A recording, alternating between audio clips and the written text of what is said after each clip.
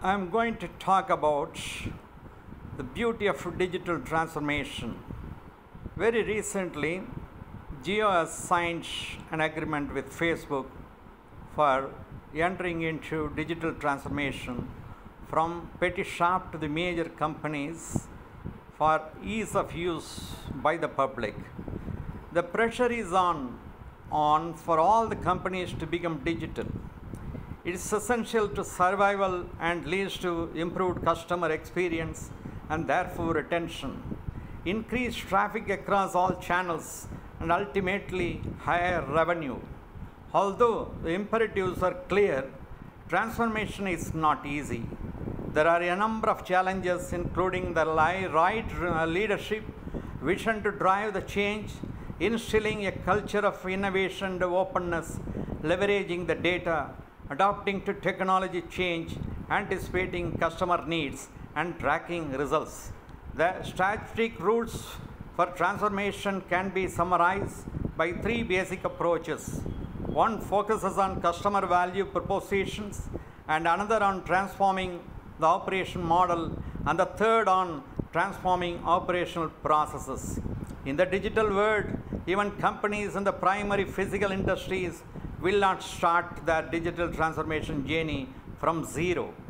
Instead, most organizations are already finding ways to use digital transformation by providing interactive websites, improved customer service, or enhanced customer experiences. Similarly, they are creating basic operating capabilities such as online channels or digital supply chain tracking. From this starting point, a company's strategic approach to transform typically follows one of the three paths shown already said by me. That digital transformation, the key domains. The first domain is customer experience. One key area is to transform the whole customer experience. Businesses have started to take advantages of previous investment in systems to understand market segments and specific demographics. Some ways in businesses are transforming customer experiences include exploration of social media to understand customer dissatisfaction and satisfaction, promotion of brands through digital media, building of new online commodities to build loyalty with clients, building products that improve branding and lifestyle communities, building analytic capabilities to get to know customers more in detail, usage of technology to improve in-person sales communication, integration of customer purchase data to offer better and personalized sales and customer services. Service companies now offer self-service through digital tools, usage of mobile applications. The second one is the business processes.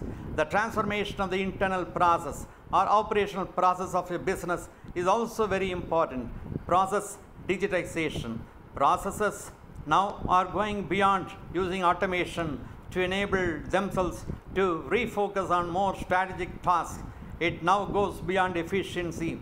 Going digital often reduces the need for shipping physical prototypes in both directions, thus reducing the lifestyle of product development. The second one is worker environment. With the increasing use of collaboration tools, email and video conferencing, etc., employees can now stay in contact with clients and customers who they have never met or in areas they never visit. Digital transformation replaces one-way communication mediums to broad communication methods and remote work. Next is performance management. Digital transformation systems offer business executives more knowledge of regions, customers, and products, thus making it possible to make decisions on real data and not just assumptions. Managers can now compare status across several sites and adjust product manufacturing capacity. The operation models let us talk about now. Besides transformation of operation process and customer experiences, digital transformation is also about the transformation of business models. Companies are finding ways to bundle physical and digital offerings and using digital methods to share information across company slots. They are now building service wrappers on traditional products to bring about major changes in the business model. Global shared services make way for better flexibility and reduce risk. Next, the business architecture, digital enterprise. Digital initiatives require each building block to be developed and used to same degree. Some blocks will also serve as more natural starting points depending on a company's circumstances. For instance, a company whose IT constraints make it hard to deliver cutting-edge customer experience will naturally want to focus on the technology and process elements first. But this framework provides executives with a coherent structure for thinking through and managing large-scale digital platforms. While each of these building blocks is important, the real value is in being able to integrate them and manage the cross-business contingencies and dependencies of a large-scale digital initiative.